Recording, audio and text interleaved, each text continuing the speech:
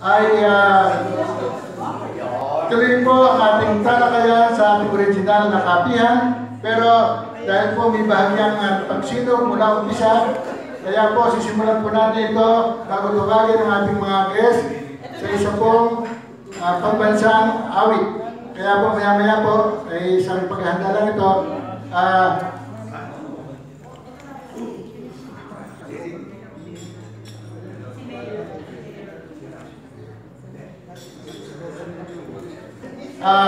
Mr. Ariel Ayala. Narito na po, palakpakan po natin si Mr. Ariel Ayala, si Ma'am Julie Daza, Ma'am Julie. At tatawagan na po natin si Usec, Wendel, Avisado, at Pangulo ng Boy Scouts of the Philippines. At tatawagan po natin si Mayor Remedios, Matin, Petilla ng Palo, Leyte. At ang ating pong historian, Professor Xiao, Chua.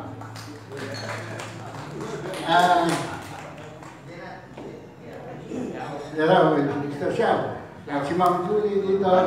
Ang ating pong pangunahing paksa ay ang ika-75 anibersaryo ng Leyte Landing. At kabilang po sa tanong, ang history ba ay balita?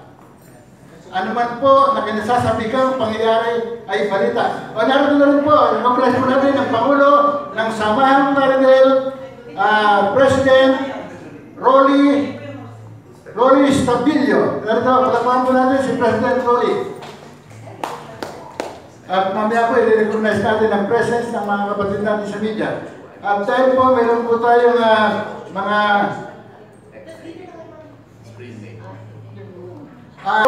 at bilang isang munting gabay, ay nahilingan po natin na pagkalooban tayo ng anumang quotation ng pagmamahal sa bayan mula sa isa nating panauhin, ang Philippine Trial Lawyers Association President, Attorney Pete Principe.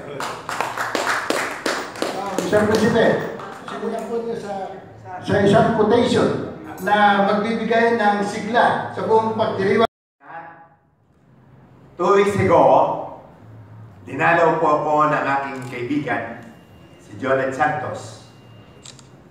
Dahil ako po ay na triple bypass operation at kasalukuyan nagpapagaling. Kaakibat pala ng kanyang pagdalaw ay hihilingin niya po.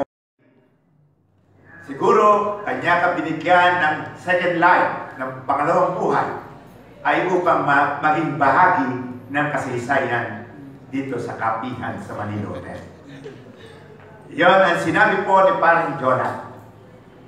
Kaya't naalala ko ang tatlong quotation na nais kong ibahagi sa inyo. Ang una ay ang sinabi ni General Douglas Mcarthur. Sabi niya, hindi po. General Mcarthur. Pangalawa, yung sinabi ng Nobel Prize for Peace awardee Elie Wiesel. Sabi niya, tungkulin ng bawat nabubuhay dito sa mundo na isulat at ilahat ang mga pangyayari. Yan ang sinabi ni Elie Wiesel. Hindi tayo walang kibulaman, kundi isulat at ipalita ang ating nasaksihan na pangyayari. At ang pangatlo at huling quotation ay sa panulat ng ating dakilang bayaning Gato sa Rizal. Sa pamamagitan ng pangunahing karakter sa El Filibusterismo, si Usec. Ang sabi niya ni Usec, kung puti na ang aking buhok, at pagkatapos ay lumingin ako sa alaala ng nakaraan, nakita ko ang aking sarili. Nakita ko na nauukol ang aking panahon sa aking lamang sarili at wala akong nagawa ni mundi sa aking bayan. Ngayon, sasabihin kong ang bawat puting buhok ay isang tinik at isang malaking kahihiyan sapagkat wala akong nagawa sa ating bayan. Yan ang sinabi ni Sagani. Yan ang pangungusap ng dakilang bayanin si Usec. Kaya sa umaga nito na puno ng sigla dahil kasaysayan ng ating tatalakayin, pinasasalamatan ko ang Pangulo ng Samahan ng Claridad, si Ronnie Stabilio. Palakpakan natin si Ronnie Stabilio. At pinasasalamatan ko ang lahat, si Paring Jonat, na siyang naganyaya at nakiusap sa akin. Bagamat ako'y kasalukuyang nagpapagaling, sapagkat tama ang maging bahagi ka nito ay bahagi ng kasaysayan. Magandang umaga po, patubayan tayo ng dakilang nito. Okay, thank you po. Naalala kong kasabihin yung tungkol sa puting buhok ay Xiao yun. Anyway, punta na po tayo sa ating forum proper at ang ating mga panuling Bakawans nandito na po at narito ang unahin po natin alkalde mula po sa Palo Leyte, si Mayor si Mayora ay narito na po, Remedios Petilla. Of course, Palo Leyte sa nag-aaral sa kasaysayan, hindi nag-aaral, nakikiuso sa kasaysayan. Yung lugar sa Palo ay sikat na sa beach. Yung beach na nalublog si Foreign Secretary natin si Romulo. Kasi ang height niya po 11. Ang height ni MacArthur ay 6'2" nang lumaki. So just imagine kung ano nangyari sa kanya. And of course, narito si Usec Wendel Avisado ng Boy Scouts of the Philippines. Alam ko ng violent ang BSP. Ano kayong pinaghandaan nila? Ano naging papel nila noong Second World War? Si Usec Wendel, long time friend natin yan. Isang fellow ng IB program ng USAID. And of course, si Professor para sa kasaysayan. Ma'am Julie, shoot the first question. Yes, Professor. This is supposedly a special edition of Kapihan. So there's no politics today. We're just talking about a bit of history, a bit of Philippine civilization, how we look back at our past and how the past impinges on the present, and perhaps in this year of elections, how it might affect the future. So I think we should let Mayor Petilla tell us what is the significance of the forthcoming celebration in Palo, and why are we, what young people should know about this coming celebration. Thank you very much. Thank you very much for inviting Palo, Leyte, the province of Leyte, to this very prestigious Kapihan sa Manila Hotel. We heard all about this in the past and even up to now, and I feel very honored that we are now part of this. And Julie, very important is the celebration, commemoration now, this coming October 20, of the 75th anniversary of the Leyte Landings, 75 years ago. And we feel that this is very important, not just to the people who survived the war, who are still now with us, not to the communities involved in it, but more than the young people now who haven't really known or maybe understood a bit of what happened 75 years ago. So we are very happy that we have this privilege of inviting everyone to join us, to be there, and also to know the history of the Leyte Landing, so that somehow it will affect our lives today. And what would be the role of the Boy Scouts, Mr. Avisado? Are you part of the forthcoming celebration? As always, ma'am. In fact, Mayor Matin is the chairperson of the Boy Scouts of the Philippines Leyte Council for the longest time. Oh, And she used to be also a member of the National Executive Board of the Boy of the Boy Scouts. Scouts of the Philippines. Not of the Girl So Scouts. she's really a Boy Scout by heart. No, joke only because the Girl Scout might was My like that. father-in-law But- was the founder of the Yes, ma'am. PSP.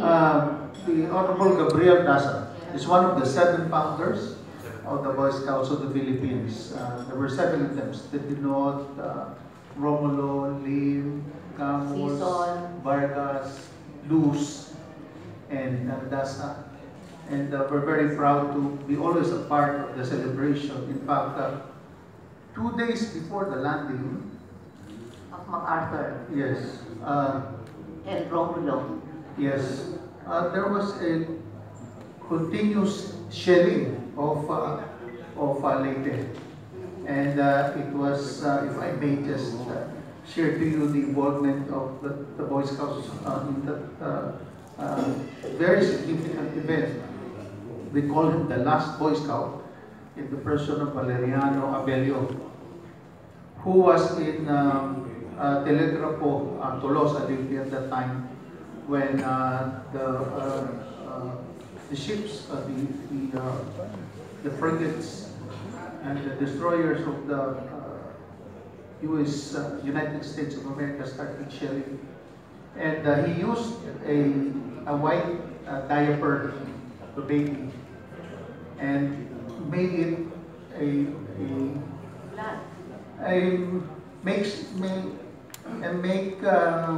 makeshift semaphore signal.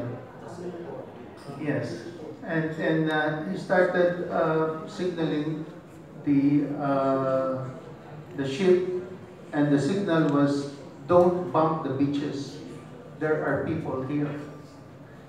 And the ship responded by asking him also through signal, "Who are you? Identify." And he signaled back and he said, "Boy Scouts of America." And that was when the ship allowed them to paddle up to the ship and board, because his request that he be allowed to direct the shelling, because he knows exactly where the Japanese forces were located. So the Japanese were on the beach. Yes, they were in the island. They were in, Were they were in Leyte. Were they positioned along the beach? That's why No. the shelling was being directed on the beach. There were residents in the beach, on the beach. Ah. And Mr. Abelio, Scout Abelio, was trying to protect them by signaling to the ship not to bomb the beaches. Where was Mr. Abelio? Where was he at the time? In the beach. On the beach. On the beach. That's by the seaside. Okay. That's why if you go to Tolosa in Telegrapo, there's a monument there of Mr. Abelio. Exactly where the boat, where the small boat that he rowed up to the ship. He rode from the beach. Yes, to they the paddled to the ship, Okay. and they were also fired up by the Japanese. But they succeeded in going up to the ship, and that's when the ship was guided in bombing specific areas, rather than at the place where the residents were staying. And that's Palo. Yeah, that's Palo. And this is celebrated 2 days before the anniversary, October 18. That's why the Boy Scouts of the Philippines always commemorate and remember How many what we scouts? know, what we have named it as the Signal Day. How many Boy Scouts were with Mr. Abelio at the time? There were 2. Just There were the two of them. Yes, Mr. Antero Zunya and Vicente Pistol. Yes. What about you, Mr. Chua? The mayor is the mayor. The mayor and So Mayor, Yes, actually, the signaling by Boy Scout Abelio happened in the shores of Tolosa, Leyte. Yes, that's why the monument is there now. But it's part of the whole landing. In Red Beach, in Palo, Leyte, that's where General MacArthur stepped down in the shores and declared this the landings. But the whole area from Tacloban, Palo, Tolosa up to Abuyo, the beaches there were all part of the landings. One beach sprawling across 4 towns. It's not just 4 towns, it's about 11 or 10 One half of the province. Yes. One half of the The coastal areas of the towns facing the Pacific Ocean. And how many Navy men came aboard, came down with General Douglas? How many boats and how many Navy men sailors? Ang dami rin because this was simultaneous. The It's landings 80 and the occupation ships convoy. and liberation.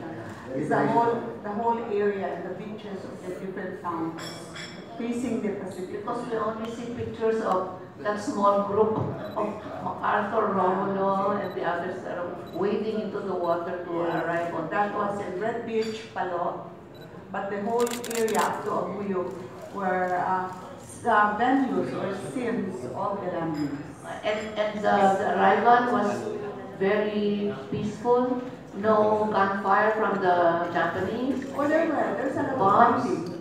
There were a lot of fighting, air fighting, and all that. Because the province of Leyte, especially on that side, was occupied by the Japanese at the time. How many casualties? Marami. I don't really know, but history can tell that. Professor, yung Battle of Leyte Gold, ang pinakamaduguan. I became a historian, that's why my math is bad. So I have to rely on the data here. This is Mr. Xiao Chua of the History Department of Yes. the Lasal College University. Tama po. Tama si Sir, no? Ito yung pinakamalaking naval battle sa buong kasaysayan ng mundo. Layman, Until now. Greatest naval battle. So imagine there are so many other important naval battles in the history of the world. Diba? Battle of Lepanto, ganyan. But Leyte was the biggest. And it was recorded in the Guinness Book of Records. No? Ang bilangan kasi doon sa greatest naval battle ay yung dami ng ships.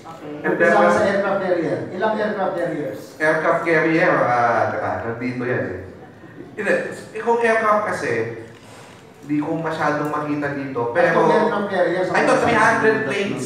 Ayan. 300 planes, 300 ships. Imagine. Yan ang ano dyan. And ang dami, imagine mo yan. And there are many other small crafts. But the problem with kasi ako, I'm more of on the national perspective on this. The Leyte Landing, sometimes, especially nung panahon bago sina Mayor, ang laging emphasis ng Leyte Landing, si Mcarthur. Which is rightly so in many ways because he was the one who led it. No? Pero remember that, and then we pinpoint October 20 as the liberation of the Philippines. Na-focus, Mcarthur lang. So parang the Americans saved us from the Japanese. Hindi natin alam, o hindi natin masyadong napag-aaralan, that Mcarthur submarine, yung Spyron, was already collecting data around the country, no? Through various guerrilla movements.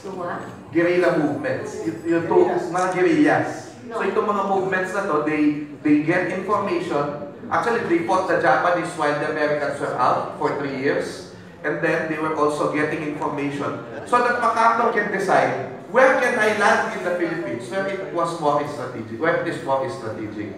So sinasabi, ang una daw niyang decision was to go to Mindanao. And then he realized that in Mindanao, madami palang mas malakas yung Mindanao because the Japanese were expecting heavy, that doon papasok si Mcarthur. So sabi nila, he chose Leyte. And Leyte, so nung nandun na yung mga Amerikano, the Filipino forces, the scouts were there, the Boy Scouts, hindi Philippine Scouts, Boy Scouts. They were boys. No, they were underage. Correct. And the guerrillas under Canleon, Roberto Canleon, they were already liberating the Leyte at the time. In fact, when the first part of the battle was the landing. So parang, and this was done for, actually for the, wala namang use yung landing eh. They cannot do it, they can do without it. But to bolster the Filipinos, to fight more, naglupag si MacArthur, the president, Osmeña was with him, and then General MacArthur and the others, and then he gave that message. Yung people of the Philippines, I have returned. In the grace of Almighty God, our forces stand on Philippine soil. Nobody tried to shoot. Of course, they cleared that area muna. And then after that, the MacArthur landed. The Battle of Leyte was just beginning for about a few days. So, yun na nga, kumbaga nagkanyunan sila. So, yung October 20 marks the end of the battle or the beginning? One of the beginnings. The beginning of the landing. I choose to say the October 20 Leyte Gulf landings was the beginning of the end of World War II. Because it was really there where they started to liberate the whole country from the Japanese occupation. And how many days was that battle? How many days did it last? A week? 5 days?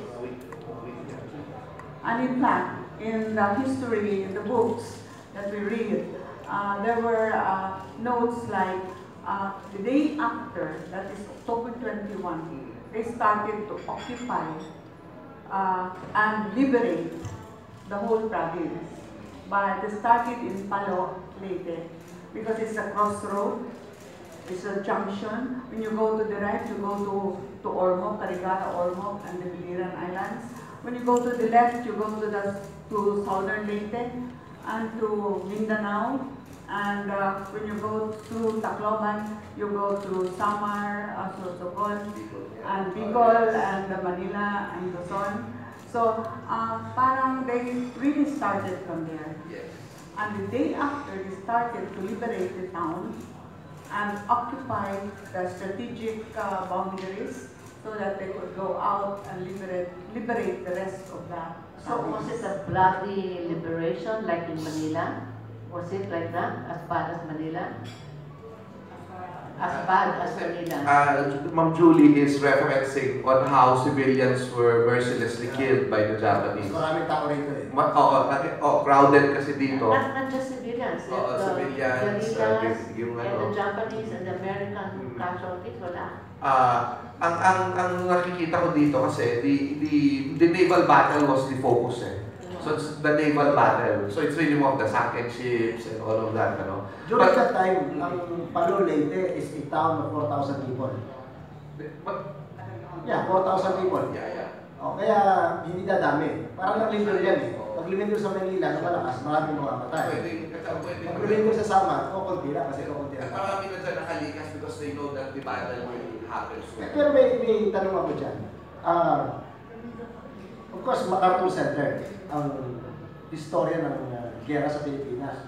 Pero tumapalpak daw, I'm reading an articles, napalpak na leader militar si MacArthur. Nangako yun ng I shall return, nagtatago sa loob ng Balita Tunnel. It's General Wainwright na nakipaglaban at na pigilan ang mabilis na pagsakop ng Hapon sa Pilipinas. Well, ito kasi of course, ito yung other side of MacArthur. MacArthur had a very good press. His image, he embellished his image a lot, no? He was very old at that time, remember? And he already became the chief of staff of the U.S. Army. Meaning he became the highest U.S. Army official already. And then Quezon brought him to the Philippines to become the Field Marshal of the Philippine Islands. Now, so what happened was, when the battle of when Pearl Harbor happened, ito yung nangyari. Dito sa ang office niya dito sa Victoria Street, dito sa Intramuros, malapit lang dito. Ang bahay niya dito sa penthouse ng Manila Hotel. Diyan siya dinala, kaya may MacArthur Suite tayo. Hindi daw siya mahagilap during the first hours of the battle. Ito yung sinabi ni William Manchester sa The American Season, no? So hindi siya mahagilap, kaya hindi agad napagdesisyonan yung mga bagay-bagay nung madaling araw na yun ng December 8. No? At that's one. The other one was, well, of course, he was a leader kasi, kaya parang pinoprotektahan siya doon sa maliit na tunnel. Si General Wainwright po, siya yung nandun sa, si King pala yung nasa Bataan, si Wainwright yung nasa corridor. Pero ang makikita natin dito, when he went to Australia to say, I shall retire, hindi gusto na niyang bumalik agad sa Philippines. Pero the problem was, hindi talaga siya, kumbaga, natagalan pa siya, kailangan tapusin muna yung malaking part ng gera sa Europe. Kaya nga, di ba yung D-Day, tinapos muna yun eh. Kasi dapat, dalawa na yung gera ng US eh. May gera na sa Germany, may gera pa sa Pacific. So sabi nila, focus muna tayo doon. So ngayon, may celebration ng D-Day, itong mga panahon na ito sa Europe. Ngayon, after that, saka sabi, MacArthur, sige, bumalik ka na sa Pilipinas. So, medyo natagalan siya. Kaya yung mga Filipino guerrillas po, kaya nga pag celebrate natin sa October 20, ang magandang celebration talaga dyan, MacArthur, di ba, Americans, Filipinos, together, liberating the country. Yun ang magandang. But the focus has always been on MacArthur. Kasi pogi. Pero bro, totoo ba yun? Yung umagang binubomba ang Pearl Harbor dahil hindi nakuha si MacArthur, hindi madesisyonan, hindi na palipad yung aeroplano, inabot ng bomber ng Hapon. Ito po yung tenga, nauusap ang aeroplano ng Amerikano nung hindi nakalipat. Ay, matindi to. Kasi ito po yung nangyari dun sa Clark Air Base, no? And other 6 air bases. So remember that the Pearl Harbor happened in Hawaii, madaling araw sa atin, around 2 or 3 a.m. o gano'n. What happened was, in Baguio, nandun sila eh. Si Quezon nandun, no? And si MacArthur nandito sa Manila, pero hindi siya mahagilap na at that time. Lumipad tong mga bombers ng ng US sa Clark Field. Kasi remember that our air base was in Clark Field. So, lumipad lahat yun. Anticipating that the air attack will happen. Buong umaga sila ngayon na gano. Tapos sabi nila, ubusan na tayo ng gasolina. Baba na tayo ngayon. Ayun, dumating ang hapon, saka binanatan ngayon yung Clark Field. Wala. Kahit sa Bataan, di tayo masyadong walang carong support doon. Yung mga piloto doon sumama sa mga nakikipagbakilan. Kaya yan yung malaking problem na nangyari na noong una pa lang. Parang, kasi remember that in fairness to MacArthur, the Japanese were already working here as photographers, gardeners, sorbeteros, no? Workers! And then pagdating ng Japanese imperial forces, mga officer ang mga tinamaan ng bulog. So, yun ang nangyari. They were already spying on us, looking at our weaknesses, looking at our strategies. And then when the day happened, handang-handa pala sila. Naka-uniform na sila. Yes, ma'am. Nakita ng yung mga kanilang mga don at don yan. Baka uniforme na pala itong mga to. Official pala. So, We know this history. Anong lesson natin? Deja vu? Parang kasi kinopin mo maraming hapon noon bago mag-gera. Parang ngayon marami na rin tayo nakikita ng singkit. Oo nga. Well, lolo ko yun. So, yung lolo ko naman ay Chinese din. Siyempre, kailangan, may mga hindi mang pag-iingat, pero kailangan, yung vigilance natin, we should not let our guard down. But we should also take, siyempre, we are celebrating the end of the war. Let us also, parang, mag-ingat din tayo na yung lessons din sa Germany, and what happened na parang wala namang ginagawa yung mga Germans, yung mga Jews, pero dahil lang against yung mga Germans sa kanila, pinatay sila. Ganon din yung lesson din sa atin. Dito sa Pilipinas, bagamat may mga issues tayo sa mga Chinese, huwag naman natin banatan yung Pinoy. Kasi kailangan i-distinguish natin, iba-ibang klase ang Chinese sa Pilipinas. Let's not start another war here. Exactly. Exactly. Mayor, Thank you. Did you ever think that the compensation paid to Cebu was ever enough? And in what form? What form of compensation did the Japanese forces pay? For Leyte, oo. Did they have projects there? Because there are a lot of millionaires were born because of the compensation. Yes. In fact, the provinces. In fact, like any other place or any other area where foreign invasion at the time, but now parang getting into the communities. Ang dami ng foreigners din. Ang dami rin na Japanese government sa akin. Lalo na ngayon. Like Yolanda. Ang laki ng damage ng Yolanda. But the Japanese were there. One of the first who were there. And in fact, they continue to be there up to now to help us out in our programs, in our infrastructure, in our development. Tsuchi Foundation also. Tsuchi Foundation is Number one. Very, very big help. Yeah, they were the first responders. Yes, they were the first one who went there, and the first things that we did was to give monetary money to the jobs to the people, and anything to do. Like they were even hiring the people to take care, to recover, to rebuild their houses, to rebuild their fields on agriculture. They were doing that. My question, even on housing, I have a big relocation site in my town, run by, donated by Tsuchi Foundation Philippines, and even up to now they are there. They are helping the communities in livelihood, in morally also, because you know the values and advocacy. my question had more to do with the wartime compensation. Did Leyte get much of it? Because everything seemed to be concentrated in Manila, which was the most severely damaged. I don't really know about the compensation side. Maybe history can also. Actually, because the Americans eventually invaded Japan, and then there was what we call the Marshall Plan. Eh, parang sabi sa atin, kalimutan nyo na yan. Kalimutan nyo na yung compensation na yan. And what happened was, Japan did not pay. What happened was, Quirino, Nilagaluhan lang ng Manika. was Quirino dal. No, this is what happened. Apparently, ito pala yung nangyari. Quirino was forced, and this is now what we're saying according to some historians, was forced to pardon. Yun ang nangyari dyan. Kasi ang nangyari parang... That's what I read. Yeah. He pardoned the Japanese who killed his wife and children. And all of the others. War criminals. Isang buong ano yun, na all war criminals, pauwiin na kayo sa Japan. Kasi nakakulong sila dito sa Muntinlupa. Hindi. In a way, the Americans pressured him to do it. Although, sa kamag-anak na, pinakita sa Discovery, Geographic Channel. Tinanong siya kung anong gusto. Sabi niya, bigyan na lang ng manika yung mga bata. Symbolic. Kaya yung mga manikang Haponesa, ang daming pinabigay sa mga batang Pilipina.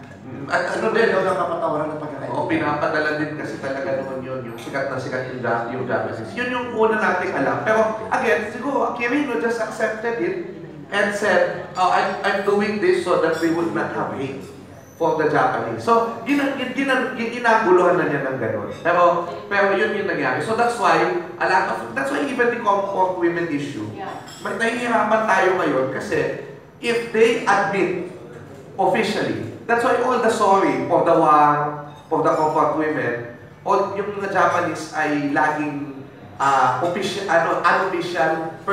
deep personal regret and apology. Kasi pag official yan, may usapin ng pera yan. Like what happened in South Korea. Nagkaroon ng mga compensation. Anyway, let's go to the present. We will open the forum in a while. Just one more question, Mayor. So, the celebration won't happen till October 20. So that's 6 months away. Why are you already building up the momentum? Is there any significance for April or May? We are on the preparation side for the commemoration, and we are working with the Philippine Historical Commission, who is tasked by the President to handle the commemoration side. We are working the province of Leyte through Governor Dominic Petilla is also working on it. We are making the preparations, programs, and commemorations. Will the young people be involved? Yes, they will be involved. In fact, one of our programs is the Live Free Festival. The Live Free Festival, yes, is a series of symposiums on the events of the Leyte landings and the effects and everything on all sectors of society. The youth are basically there to learn about all these things. I have a question. Will the is that an international conference? And will it happen in Palo? There is an international event that will happen in Palo, hosted by the Leyte Normal University. What is the subject? It's about everything about writers, all about the cultural side of everything, like the artists will all be gathered there, international. What countries are coming? Japan, America? A lot of countries. International siya. They're still getting advices for participation. And they will be housed in Palo. In Tacloban, in Palo. Okay, so do you have a question? Somebody was raising his hand. Do you have a question? Yes, Madam Julie. Where are you? Historia na Chua. Dahil parang makikita na natin na ang darating na panahon ay magiging katulad sa ginawa ng Hapon sa gagawin ng China. Okay. Ang reaction ko po dyan, ganito. Medyo anuin ko na ng mga napag-aaralan natin sa international relations, kapakinig sa mga colleagues ko. Ito po yung mangyayari ngayon. You can see America today, they're not interested with going to wars anymore. Bakit? Nagiging kuripot po yung mga bansa. And China, ayaw din gumastos niyan.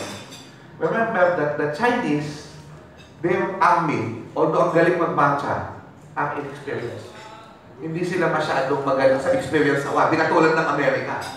So, what's happening now is let us not unrealistic ngayon yung invasion.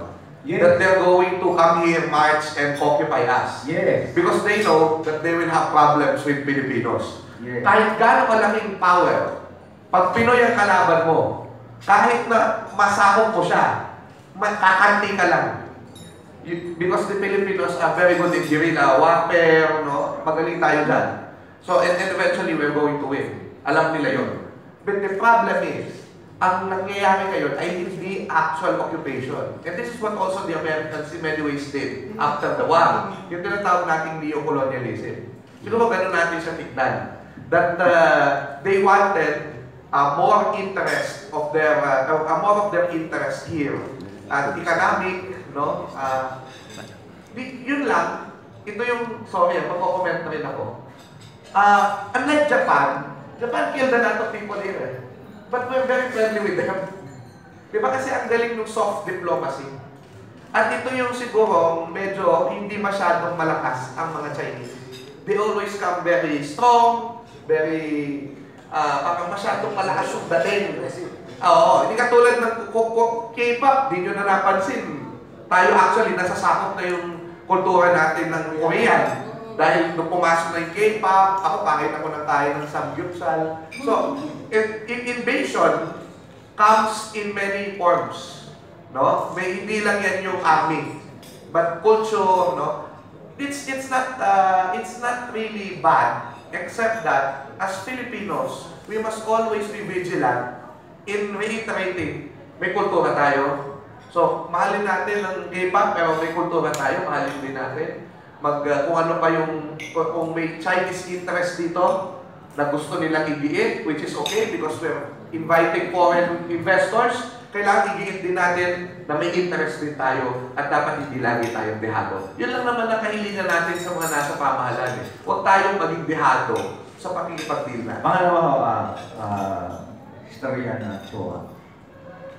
Yung bang ginawa mo ng Laurel sa panahon ng digmaan ng Hapon na makapili. Ito bang panahon ni Digong, hindi siya makapili? Ito yung kay Laurel kasi, medyo complicated to, but I'll answer it in a very short form. No? Laurel is considered now a very misunderstood president. Because Laurel, although he was a puppet government, ang ginawa niya ay he insisted on saving a lot of Filipinos and keeping Filipino interests. Now, yung sa ngayon, ganito kasi ginagawa eh. Yung kayang gobyerno, hindi ko kasi alam eh. I don't like the way, and I'll be honest here, I don't like the way the government is, and the president, is saying na, I love Xi Jinping. Maging probinsya na lang tayo ng China. Hindi maganda sa isang sovereign country. Pero I'm also thinking, isn't this a ploy to make China feel na parang at home tayo, pero once na, lokohin nyo kami, or nilalansin tayo na in a way na they're actually doing, I know, the diplomats, the DFA, they're actually doing their best to safeguard our interests. I hope. Pero ayoko talaga yung ganun na parang nag-mimic-load tayo sa China. But culturally, China has in history, ganyan lagi, parang kailangan magkautaw ka. Dahil kailangan natin malaman ng ating Pangulo ay mayroon ba siyang ginawang treason sa bayan natin? Para malaman natin kung gaano katindi ang mga ginagawa ni Dinigong sa bayan natin. Nadi-diffuse kasi dahil ang laging sasabihin nila, nagdo-joke lang siya.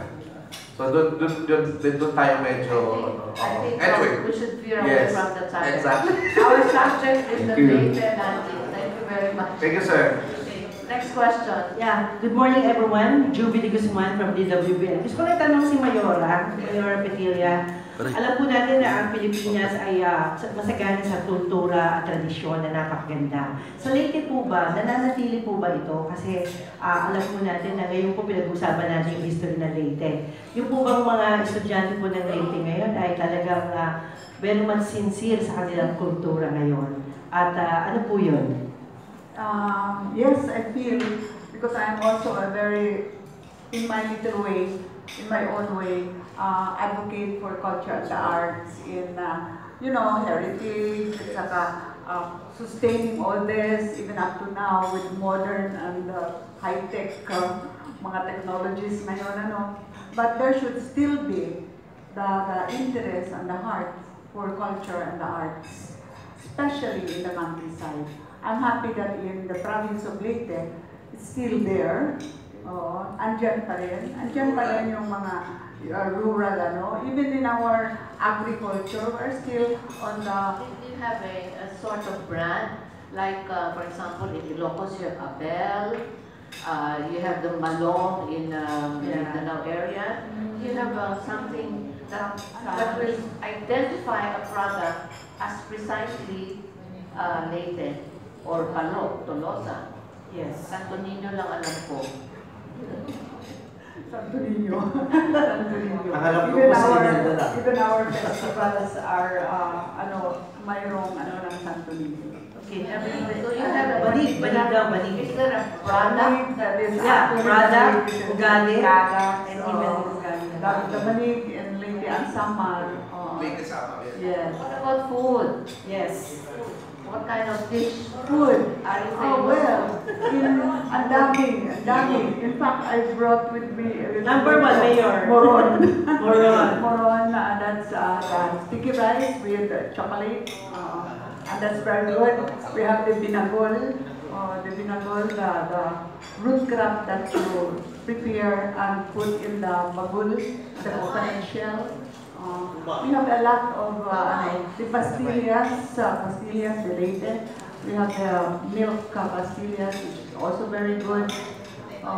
There are so many products in the province of Leyte, food and craft and all that. What about young people? Are they technically adept? Yes, in a lot of ways they are, because the schools are still there, and in the schools they promote all these local products. Are they into the internet and the social Oh yes, they are too. media? They are too. addicted? And they're not to be left behind in high tech. But we Also carry the culture of the Remedios. Yung binabagay yung culture and sports, culture and arts. Ito may international event na mangyayari sa October, yung Gulf Landing. Tanong ko lang po, kung may mga turistang darating, ano ba nakakainan nila? Baka naman ang pagkain nila, Jollibee at McDonald's din. So goodbye culture.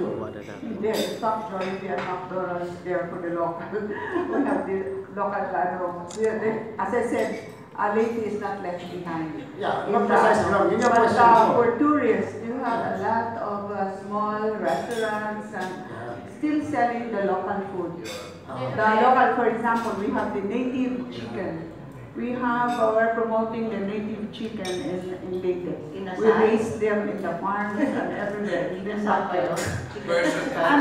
version namin is that we put gata. We put gata in it and unripe papaya. It's the best. Okay, Mayor, last question na lang po. Since na alam natin na naging problema po dati yung Yolanda sa inyong pong lugar, paano po kayo nakapag-move on? Ano pong ugaling pinakita niyo o ginawa niyo para magpatuloy? Parang MacArthur din na I shall return. Kayo po yun. Diba? Binalikan ninyo. At binalik ninyo yung magandang spirit ng Leyte. Yan. Thank you. Oh, well. Bakit kailan pa nawala yun? Nawala po yun sa iba nung nagkaroon po ng bagyo. Yolanda. That was the moment. Even with the bagyo, it was always there. The Leyteño heritage and So ano po yun? Ang dami rin mga ginawa daily lives na andyan pa rin yung kultura ng Leyte. Leyte kasi, dalawa siya, divided siya. On the side facing Samar, it's Waray-Waray. On the side of Leyte from south to north, facing Cebu and Bohol, is Cebuano. So diverse ang niya may blending, mayroon din Cebuano lang, mayroon din Waray lang. But it's a good blending of strength and history. I have a question about now that you mentioned Cebu and Samar. Yes. The Petilla seem to be everywhere now in government. Are you the next generation after the Marcos Romualdez plan? Well, si Mayor siya po naman ang nanay ng dating cabinet secretary. Iikot. Ang Petilla naman had always been there. Even during the time of Marcos and Romualdez, we had always been there. And we stayed there. That's why even up to now, we are still there. Because we never left Leyte to anything. We stayed there through thick and thin, and we are still there now. How are the Romualdez's described by the people nowadays? Are they neutral? Are they pro and con in one way or another? Or are they pitting the Petillas against the Romualdez's? Then are you okay? Like any other. Obviously, you're the winner because Mrs. Marcos ran in Ilocos rather than in Leyte, no? For a seat in Congress. What does it, is that I don't really know why, but they have also been there, like the congressman now in the first district is Romualdez, but the governor is Petilla, and the mayor of Tacloban is Romualdez, but the mayor in Palo is Petilla. So I think it should be more like sharing. But are you friendly with each other, the two families? We're not warring with each other. That's a nice answer. Yeah. Speaking of war, at least it's not a world war. It's a world war, maybe. Kasi yung world war. ang Ariel Petilla plan, ano yan first time na nagkaroon ng magpinsan sa gabinete. Si Secretary Petilla ng Energy at saka yung Secretary ng Department of Health. Oh yes, during the time of President Pinoy, my son, Jericho Petilla, was the Secretary of Energy.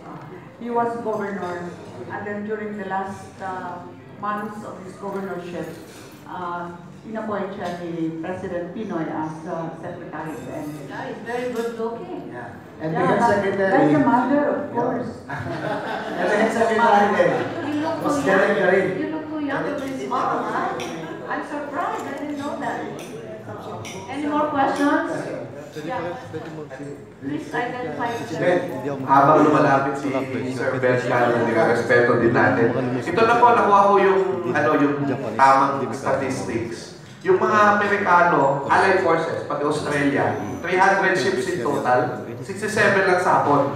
So pinagtulungan, 1,500 planes, itong sa 300 planes sa Japanese. And then the casualties, 3,000 casualties for the Allied Forces, and 12,500 casualties for the Japanese. So that's how big the battle for Leyte Gulf. And that's why the civilians hindi nakalagay hindi lang dito. Okay, your question, please. Yes, Sir Ben. War historian din ito. Good morning, everybody. I would like to ask this question to the Mayor of Palo. Way back in 1994, I was fortunate to attend the 50th anniversary of Leyte Landing. I was watching that. So that was 25 years ago. My question is, do you know of anybody from Leyte World War II veterans who are still alive? And how old are they? Oh, there are still veterans in the province of Leyte or in the region who are still there, who are still very lucky to be with us. They have been attending the celebrations, the commemorations almost every year. They go. Like last year, we had about 21 veterans that we were honoring, old already and sickly, but they're still there. In their 90s. Yes, they're now in their 90s, and in wheelchairs, and but they are still there. They still go, and we're very happy about that. So they will be Yes, hopefully now in the 75th anniversary, there could be more or less of who will be there, but more on international, but families. We are also nurturing, or we are participating now in the celebrations, are the sons and daughters, because we are now looking into the sons and daughters who will be part of commemorations in the future. Are they coming? They are there always, the sons and daughters of veterans. These are in fact, they are very well organized in the whole country, and the Leyte and the regional sons and daughters are very active. They are always there, and they participate in all the celebrations. So they will be invited to mga veterans. Hindi. Sa labas ang presidente. Hindi yan sinabi. Konsehal. Naalala ko lang yun kasi I was 10 years old. I was watching live on television that Leyte Landing anniversary. 50th. Actually, the last big one was during the time of Pinoy. 70th. Kasi I was the one who covered it for Channel 4. Ako yung commentator, ako yung nagkukwento ng history. But when I was 10 years old, I saw it on television. There was a big reenactment. As in lahat talaga, buong may mga bangko, ganyan. Yeah, but the Leyte Landing happened in the afternoon, early afternoon. Remember that the reenactment happened at 10 a.m. So when the boat came, high tide, at tangkad ng MacArthur, at taas ng tubig. Pagbaba yung MacArthur, hindi na nakababa yung iba. Bumaba yung MacArthur, lumubog. Ito po, hanggang dito. The one playing the role of Yes, the American. And the next day, he said, I shall not return. Nasa inquirer, I shall not return. Totoo yun. During the golden anniversary, I was not the governor yet. I became governor in 1995. But my husband was the governor, so I was the first lady, and I was asked to coordinate sa local of that. the preparation for the golden, ang laki ng celebration na yun. Because it was fully supported by then, President Ramos was the president, and you know, he was very concerned with the political side and all that. So, ang ganda ng celebration. And then there was the reenactment with all the allied forces being there, the ships, para talaga more like. And yun lang, because I think they underestimated the tide, he stepped down too soon. When the barge was approaching the shore, there was a time when he was supposed to step down, pero naano nila yung tide nag-plunge siya ng papel. Was he a professional actor? He was an actor, but I remember it was Xiao, the famous producer director at the time, who directed that. Will there be a reenactment this year? Baka may nagagalit sa Pilipinas. Mga ano na lang, may significant celebration, significant parang replay, but maybe not a reenactment because too expensive.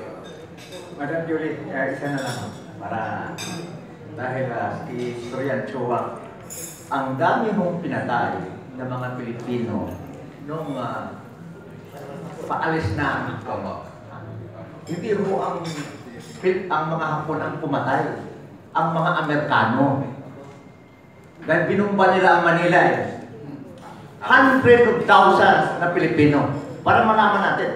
Tama po. Dahil ito'y ginagawa nila para ang ating mga kababayan ay magiging kadunos-dunos ang kalagayan. Yan ito po. In fairness to the Americans, totoo yun. The bombings to liberate Manila in this era, because MacArthur said, kapag era ito, mas madaming mamamatay. So we have more bombardment. Ang mali sa history na naituro sa atin, that the Japanese did not destroy Manila. North of Manila, kasi may Pasig River, north of Manila, sinunog yan. Some areas here, sinunog din. So doon, madami na rin. Tapos syempre, pinalabas nila yung mga tao dyan sa Ermita, pinapatay nila yung mga lalaki, nirape nila yung mga babae dyan sa Bayview Hotel. But the Americans, totoo yun, may ang tawag doon yung collateral damage doon sa Now, let us look at the parallelism to the Battle of Marawi. Marawi, there were only a few ISIS or Daesh militants there. But they have to destroy the whole city. Kasi hindi nila mahanap yung mga Daesh So kailangan by krani, banata nila. Now, of course, you can say marami ding namatay in the crossfire. No? But the destruction of Marawi, if we're going to look at the parallelism, kung the Americans destroyed Manila, it's like saying that the Philippine government destroyed Marawi.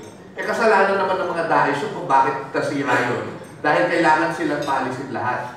So, in a way, ganun din yung nangyari. The Americans wouldn't want it, but they have to do it.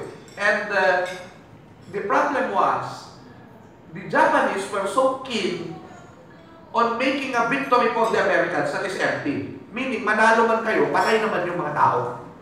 So, yun kaya lumaban sila hanggang kamatayan talaga Kasi ganun ang kanilang code May code sila na ganun yung parang, ano tawag doon? Yung Bushido, di ba?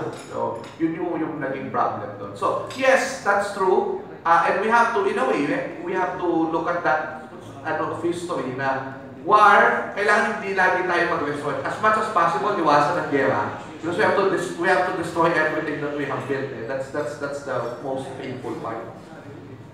And yes, I agree. And I think like any war, there are just as many casualties as possible. So, on both sides, the innocent ones, the worrying people, and all that, that's the effect of war, that's the outcome of war. That's why we should really, really never War never again. Ever again. War never again. Our leaders and us ourselves should always be vigilant on that. We should never really let the war come into our... I think that's a good way to end our discussion, unless there are more questions. May mga patanong pa po dito, pero bago po lahat ay natutuwa ang malaking bahagi po ng ating ng mga nagko-coverage na media at mga kabataan na eskola. Tanong po, ganito. Hindi po na tanong. Tungkol po sa Boy Scout of the Philippines. Kanina may tinanong po ang kasamang Ben Cal tungkol sa reunion ng nasinagot po ni Mayor Matin na mga guerrilla. Ito po bang Boy Scout, may natitira pa rin daw ba na mga Boy Scouts na lumahok sa gera at may balak din po na kayo na tipunin sila at hingin ang kanilang mga karanasan o istorya? Sa ngayon po, nasa lokal ang paghahanda at mismo ang ating Mayor ng Palo ay siyang nangangasiwa bilang chairperson ng Boy Scouts of the Philippines Leyte Council. How big is the membership in Leyte? Of Boy Scouts? Siguro kung si Binay ang Pangulo, baka nasa 25,000. Malaki rin po. In fact, also Usec, ang Tolosa, that's where this happened, the Boy Scout Semaphore participation happened. And so every commemoration, there's always participation of the municipality of Tolosa. On the, especially on the participation or of the Boy Scouts in that war, in that Leyte Landing. So every year as well, during the celebration, during the commemoration, there's always a Boy Scout jamboree in Tolosa, a provincial or a regional, always in Tolosa. So, sa celebration, we, Signal Day, we call it, it's part of the Boy Scout. Signal Day is commemorated by the municipality of Tolosa. So, every October 18, 2 days before the landing, everyone goes to Tolosa to commemorate with them. Who's the mayor? The mayor there now is the Mayor Erwin Ocana in Tolosa. And there's always a Boy Scout jamboree. Boy Scouts are there during the celebration. How does that membership compare with Girl Scouts? Girl Scouts also as many there. As many? Because there are as many girls as there are boys. So I think Girl Scout and the Boy Scout, mayroon rin membership sila. Who's going to be the star of the celebration? Since you cannot produce MacArthur, Romulo, Osmeña, who will be the star? The veterans? The veterans are there. The celebrations always in honor of the veterans of the guerrillas, the foot soldiers, who really had a very good as well participation in the war. You have no numbers. How many of them would be expected? The veterans, how many of them are expected? We are expecting, in fact, families of foreign veterans, the Allied Forces, signified that they are coming. Or Japanese? Australians, New Zealanders, Japanese also. Yes, and a lot of other countries. The US basically is many. So they have already signified and made reservations that they are coming. So preparations namin is also more on the veterans who are joining us, but more also on the youth camps, like we have youth camps and like the Boy Scouts. The Boy Scouts are always involved. So they are always there. So ang dami rin. And then on the 19th, the celebration is in Dulag, Leyte. So the mayor there now is Mayor Joy K. And it's also one of the biggest naval battles encounters in the landings, and it's in Dulag. So So that is your celebration. And then, Palo on the day itself, October 20. But we want to add that on the 21st, October 21, we are also making like a local commemoration for Palo. That's not in the usual celebration, but we want to add it on now. Because Palo was the first municipality that was liberated by the Allied forces. So we just want to feel that Palo is very, if everyone to join us, Palo is very parang diversified na Palo. So this is one of the histories of Palo, historical, but we also have the religious, because Palo is the seat of the Archdiocese of Palo, and it can also be cultural and arts, because that's why there's an international gathering of artists as part of the celebration.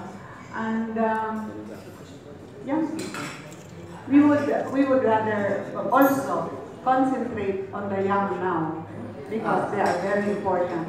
Yung signal day, tanong ko lang sa Boy Scout, kay Usec Avisado. Growing up, siguro lahat tayo nag-Boy Scout. Tinatanong ko yung sima ko. Sa 25 years before ba, akala yung sima ko, yung place, may isang biyahe lamang, 45 minutes nandun na. Imagine kung hindi marunong ang sima ko, hindi na buwag ba? Sana si Mayora baka yung bahay niya kasama sa narupa ng Amerikano. Yung mga skills na yan, in demand pa rin. Relevant po rin sa panahon ng texting at saka ng messenger. Ano ba rin? Sakay na, sa square na. Basic po yan sa lahat ng scouting activities. Kasi mawala na lahat yung mga gadgets na yan. Itong basic form of communication ay patuloy na magiging relevant yan. Kaya pag wala ng kuryente, wala ng signal, you can use the semaphore signaling. And in a way that you continue to survive, because in scouting, the children, the young people are taught survival skills. So you don't need ROTC? Hindi po. Sa kolehiyo naman yan. Are you for or against ROTC? Ang polisiya po kasi ng gobyerno is such that if you go up the level of college or tertiary education, dapat din matuto ka, because handa din po mga scouts dyan eh. Kasi in scouting, we taught them love of God, love of country, patriotism, courage, self-reliance. So ito yung mga qualities that would prepare them to enter into that level of higher education insofar as duty to country kasi yan. One last question for Mayor. Ma'am, sandali lang po. Gusto ko lang batiin si Senator Joey. Siya po ang may akda ng Republic Act 7278, yung charter ng Boy Scouts of the Philippines po, in 1992. Salamat, Senator Joey. Ma'am, how much money will you be spending for this 4-day celebration? And are these going to be provincial or municipal funds? It can be like, if it is, it's more like provincial, because this is actually a provincial event.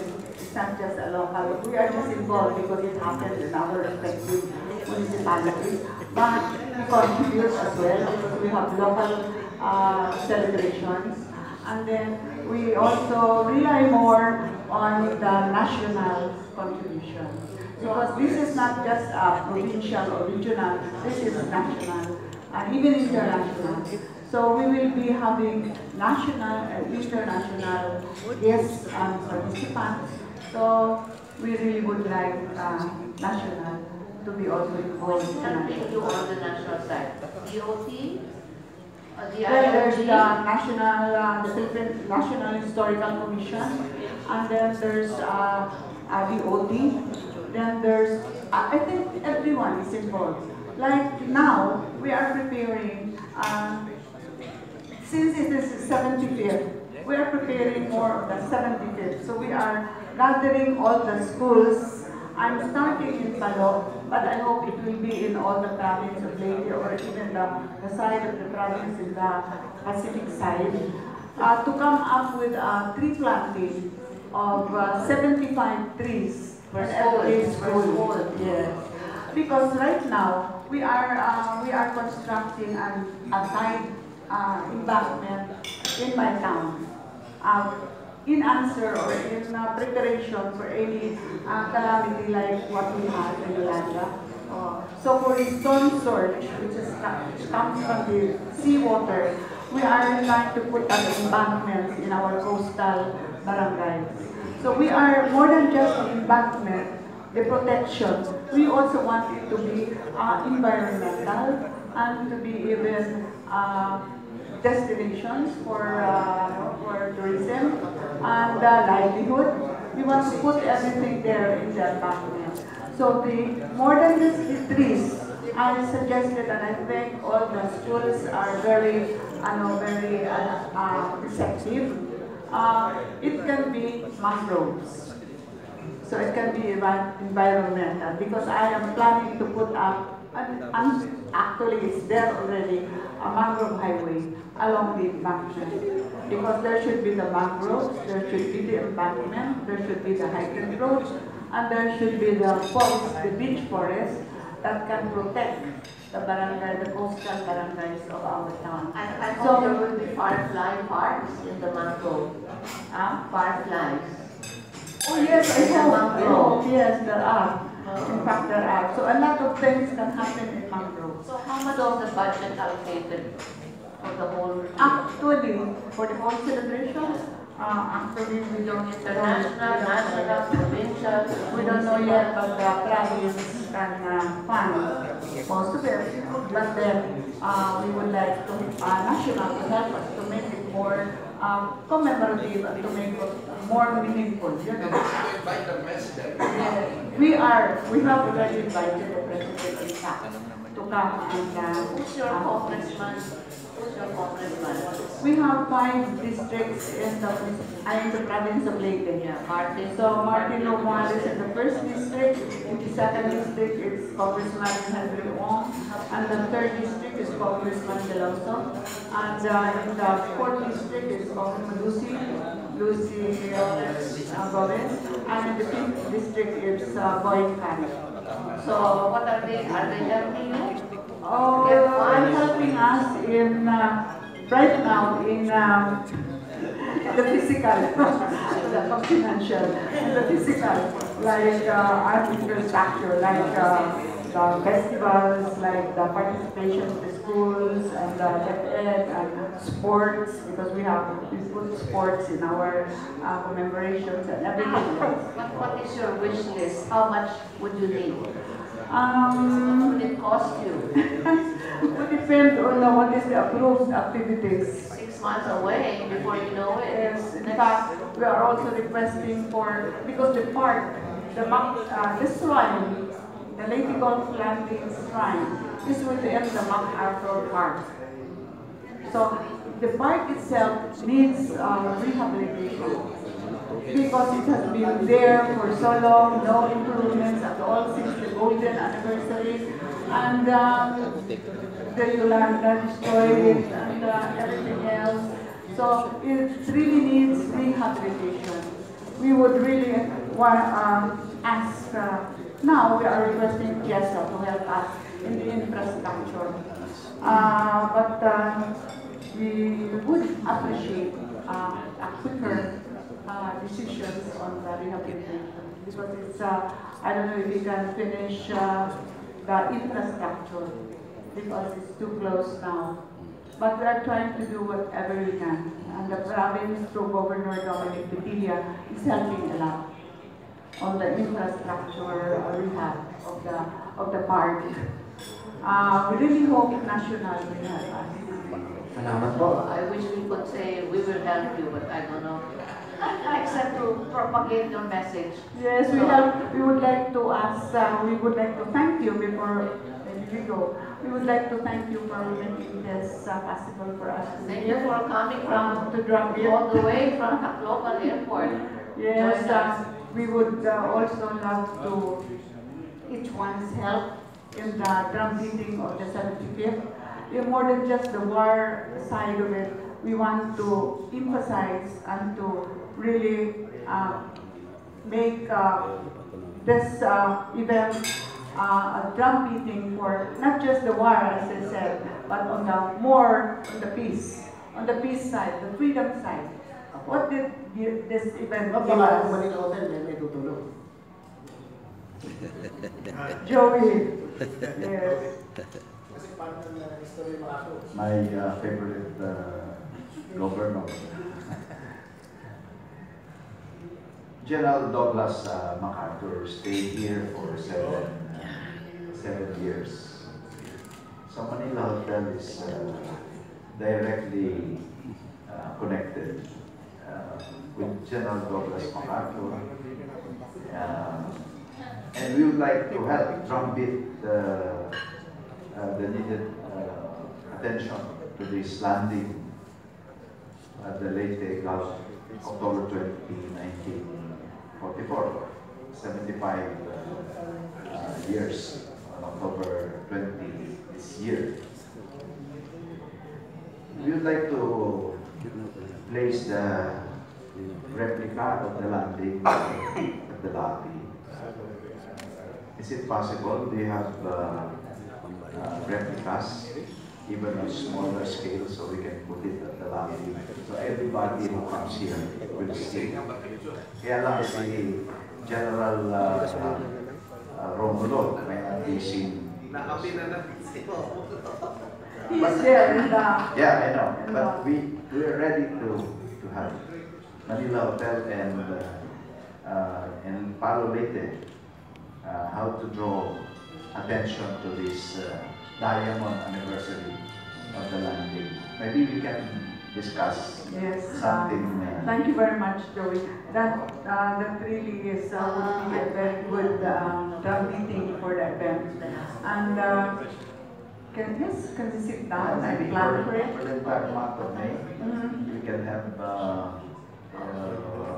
MacArthur standing there. People have their selfies taken there at the lobby.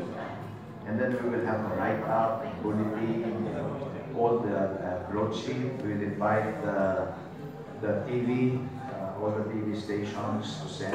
We will have a press launch for your event here, maybe here at the Roma Salon, when we open that, or if not at the lobby, at our museum. We have when will that be? We will discuss it. We can discuss during the month of October. Before October. We can have a food festival later. General Douglas MacArthur eat something special when he landed. So let's have the research. The historian is here. Yes, and also maybe I'll just add. The provincial capital now in Leyte, in Tacloban City, is the place where the first civil government was installed after the landing. Yes, General MacArthur installed President Osmeña as the first president of the civil government right after the landing. So it's also a very significant structure, or the capital is there now, and it's just as beautiful as ever. So we can also maybe highlight that. But thank you, Joey. That really is a beautiful, maybe smart. We offer MacArthur's very special rate. For during the month of October, people would like to sleep in MacArthur's at a very special rate. Yes, that's a beautiful. Para sa mga veterans. Maybe veterans can also take advantage of that. I would really love to take advantage of that offer of the suite, no? General MacArthur suite. Again, Manila Hotel. Very special. Very historical. Okay. With that, Ma'am, Usec, Professor, sa ating lahat, maraming salamat po. Magandang umaga.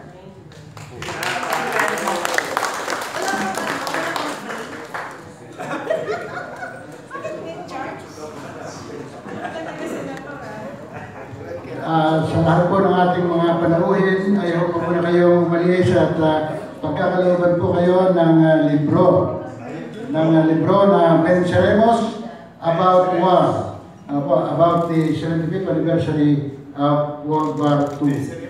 Okay, Venceremos. Kaya po yung lahat ng panauhin natin, magkakaroon po tayo ng soft launch dito. At ang ating pong Pangulo ng Samahan Ariel ay kasama po natin sa paglulunsad na ito. Nangyayari po natin si Senator Joey Lina sa itong pictorial sa itas. Okay. Nangyayari po natin ang Pangulo ng Samahan Ariel upang magbigay ng kaunting bendisyon sa ating pong libro. Sir Rolando Estabillo, Pangulo ng Samahan Ariel at ng Manila Standard.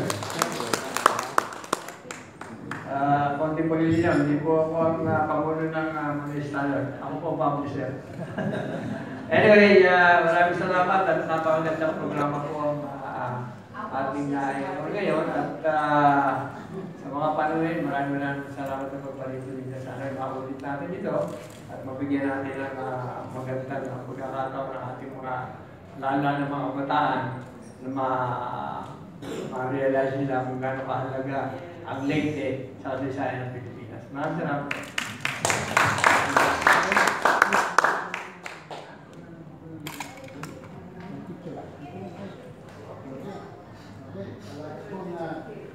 Special chair.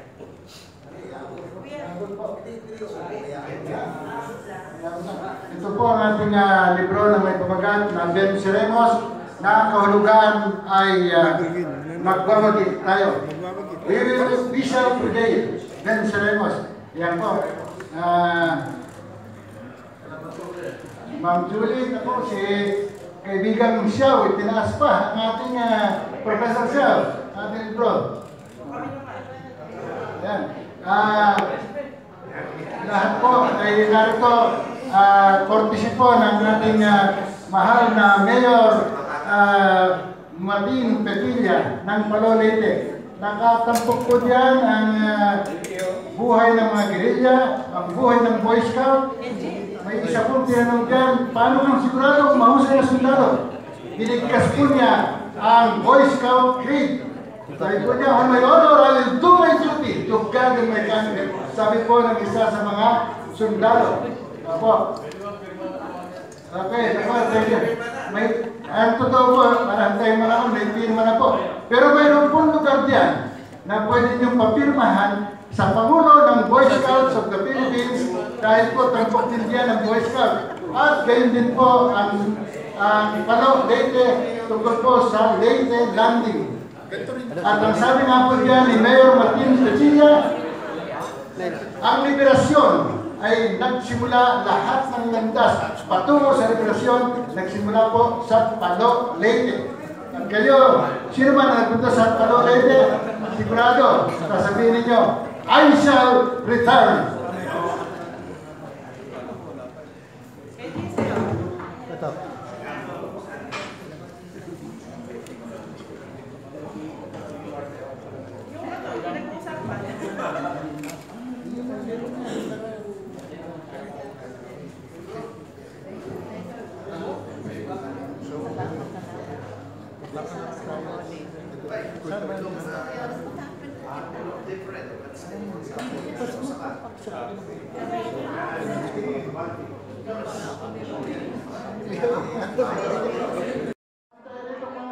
Mga millennials nandito din po.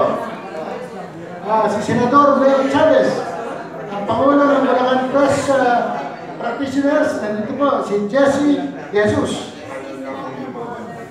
Kanina, nandito po si Bercal, veterano ng mga Coverage. Si Don Camilo Villesa, nandito po. At tayo po ay napanood at mapapanood sa mga YouTube at iba't iba pa pong social media venue. Dito sa lahat, si Ma'am Joey Guzman, na nakita niya naman at sinimantala pagkakataon sa Manila. At napakahirap po private na usapang tulad nito, si PSP President Wendel Avisado.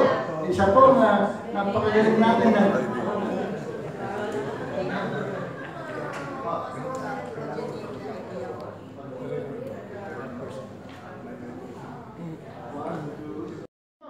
si Professir Xiao ng Daza.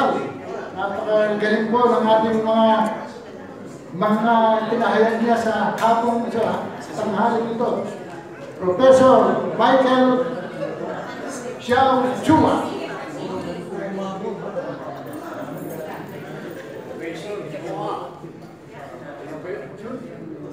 Si Professor Chua, ihabol pa ni Mr. Janko.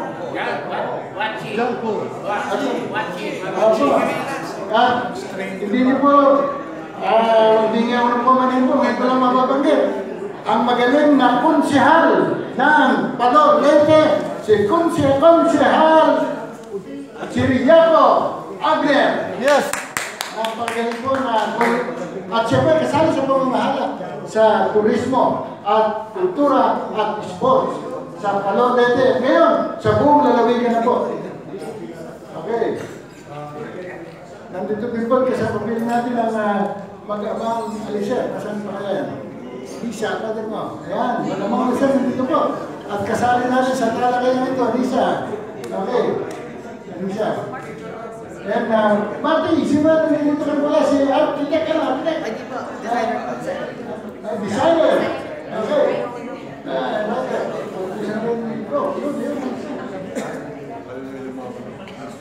Okay, rap, dito tayo mo kung nalimang mission dito. Ayan. Kasama si Professor Chua. Xiao. Ito ka.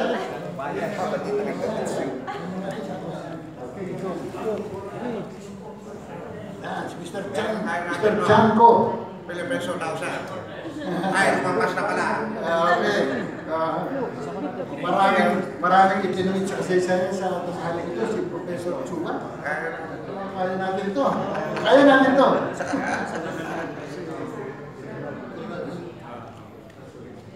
Okay. Selfie naman, selfie. Mr. ko, Mr. Tok.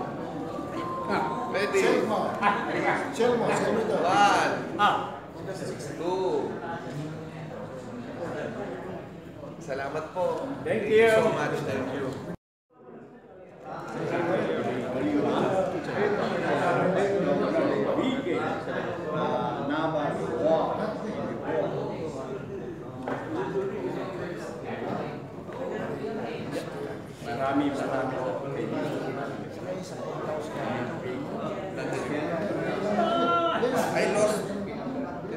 I lost my child.